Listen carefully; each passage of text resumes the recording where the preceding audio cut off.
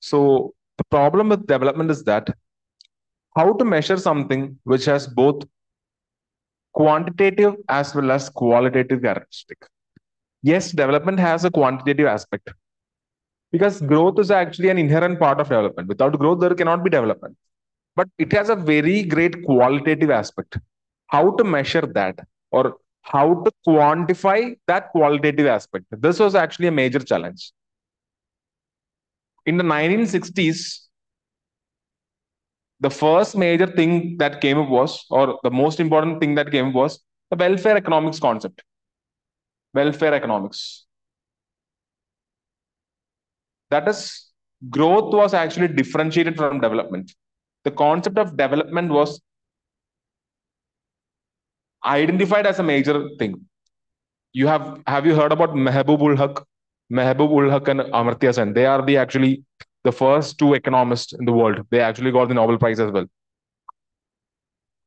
for bringing up the idea of how development is different from economic growth. So in the 1960s, the welfare economics concept, the measurement of development was actually a challenge. And the thing that started from 1960 that actually reached 1990 to have a conclusive idea on how to measure development. Okay, 1990.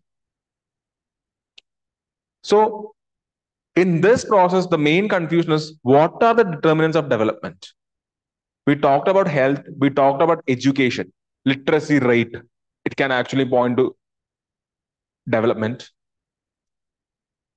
Health, nutrition can be a measure of development. So many determinants can actually determine development. So a conclusive thing that the most important among them, depending on that time, what was the most important things? Identifying them, identifying the determinants, converting them into parameters, and measuring the indicators. This was very important in that context. That is why the thing that started in 1960 actually took almost 30 years to get into a conclusive. Yes. Anything? Okay, fine. To convert into a conclusive idea on how to measure development. This took actually almost 30 years. So the determinants, the first such attempt or the most important attempt of that was the Human Development Report and the Human Development Index.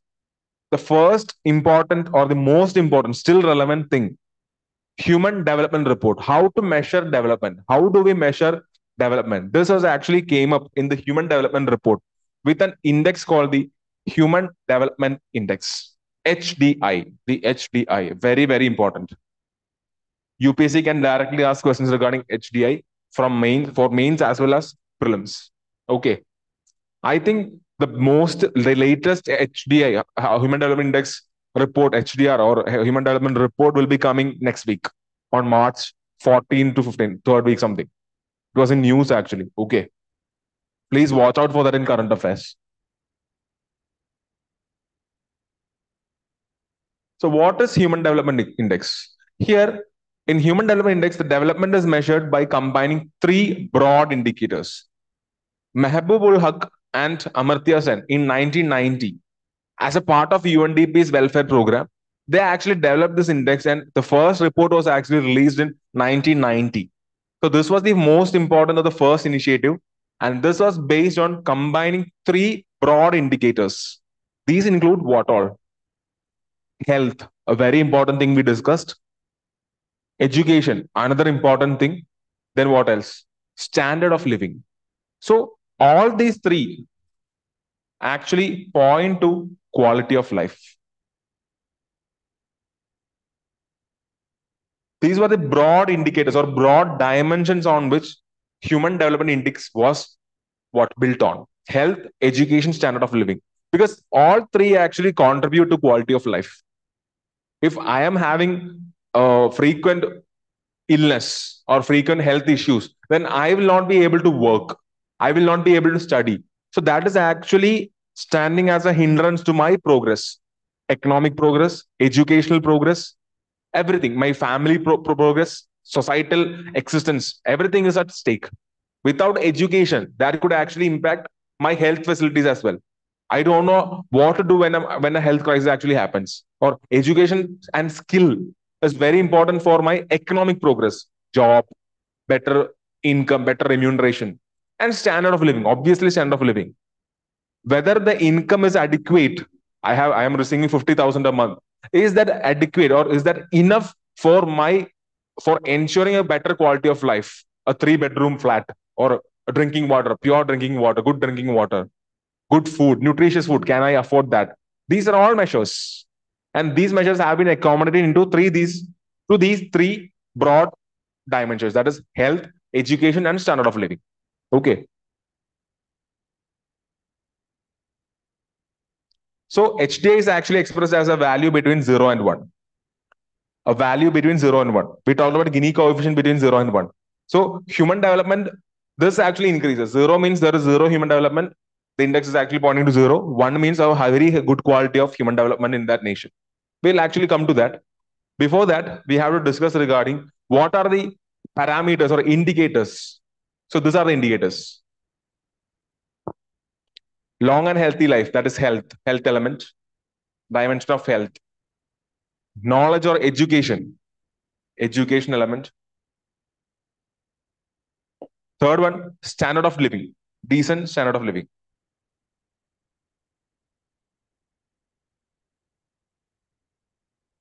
So these are the three broad dimensions. And what are the indicators? Life expectancy at birth, based on life expectancy index. Okay, so health is measured based on life expectancy at birth. What do you mean by life expectancy at birth? Health is measured based on life expectancy at birth. What do you mean by life expectancy at birth? Any idea, anyone? Life expectancy at birth. What is life expectancy at birth? So life expectancy at birth means on the prevailing conditions. If the prevailing conditions in that society continue, it could be very good society, good conditions or very worse conditions. What is the expected age that a person is expected to live? So life expectancy at birth means when a child is born, what is the expected lifespan of that child? This can vary with women and men. That we actually accommodate in gender index. But in this, an average lifespan that a person could live at the prevailing health and education or whatever conditions that is happening. This is life expectancy at birth. So health is actually measured based on life expectancy at birth. That is the life expectancy index. This is actually measured in HDI. Then coming to education and knowledge, the education index. This is based on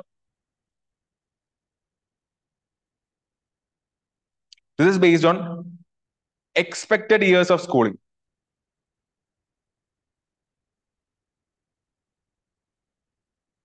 What do you mean by expected years of schooling? So expected years of schooling means if a child is admitted into a school, what is the expected years he will be completing that school? Expected years he will be attending that school. Dropout rate, dropouts is being happening. Economic reasons are there for dropouts. Health reasons are there for dropouts. So what is the expected number of years that child could potentially attend school? If that is low, that means it is a very great problem. Most of the students may not be completing their education. This is the problem. So expected years of schooling, how far would that child would attend the school? This education index is based on one measure is this, the another one is mean years of schooling. Mean years of schooling. This means that of all the people aged 25, what is the average number of years they have gone to school? Okay, know the difference between expected years of schooling and mean years of schooling. Expected years means when a child is admitted to school today, what is the expectation of number of years he is going to attend the school in the prevailing conditions? Mean years of schooling means if you take a population of 25 years or around 25 years, what is the average number of years they have attended school? Hope it is clear. Any confusion on the differentiation? Both are different indicators. Education index is based on these two parameters. Okay, so health, education. Now GNI index, gross national income index. That is actually a measure of what? HDI. That is GNI per capita, gross national income per capita. In PPP terms, what do you mean by PPP? Is that public private partnership? Obviously not. What is PPP? You should have definitely learned what is PPP in the context of finances. That is purchasing power parity. Okay. Have you studied external sector? If not, it might not be discussed, but purchasing power parity should have been discussed in the context of national income. Wasn't it discussed? Okay, fine. So gross national income per capita. Gross national income per capita means total income divided by the population. And what is the at the purchasing power parity rate, at the PPP rates? Purchasing power parity means it is not just taking into account the how the wealth is distributed. It is also taking into account what? What is the purchasing power of the people there? Purchasing power means a basket of goods is considered. So with the amount, with the per capita income, what is the affordability or what is the expected capability of those people to afford such a basket of goods? That is purchasing power parity. Gross national income at purchasing power parity. This is also taken into consideration. So life expectancy at birth. How far could a person live in the prevailing conditions when a person is born? This is taken into consideration. Next one, expected years of schooling. How far would a child now admitted to school is expected to complete his school? Or how many years would he complete the school? Third one, mean years of schooling. At the age of 25, what is the average number of years a person has gone to school or attended school? Third one, what is the per capita income of a person with which he can afford a basket of goods, with which he has the adequate purchasing power? So this was actually a very comprehensive index that actually came up in 1990. On the depending on the prevailing conditions of that period, human development could be measured broadly based on three dimensions. Hope that is clear. This is the Human Development Index. Okay.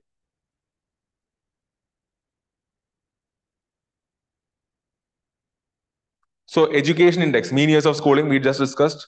Expected years of schooling, that also we discussed. For children of school entering age, this is for adults age 25 years. Health index, that is life expectancy at birth. How far would a child would live? Then standard of living, gross national income per capita at purchasing power parity. So according to the index, the countries are ranked on a scale of 0 to 1. Okay. High human development countries means there is a scale of 0.8 to 1. For example, Scandinavian countries. Then we have medium human development countries, 0.5 to 0.79. India actually lies here. Medium human development countries. Then we have very low human development countries, 0.2, 0.49, Congo, Sudan. These are all very low human development countries.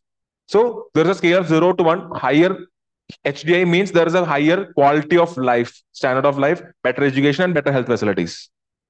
Medium human development countries means these countries are actually making great progress. They are not the best, but they are actually going through the very good stage. Low human development countries means their human development is very, very poor. Take, for example, the countries which are actually seeking health assistance from various nations. India is actually giving vaccine diplomacy, is a policy of India. Health interventions are being given. So this is a part of Human Development Index. And these countries are the ones who have very low human development. Hope this is clear.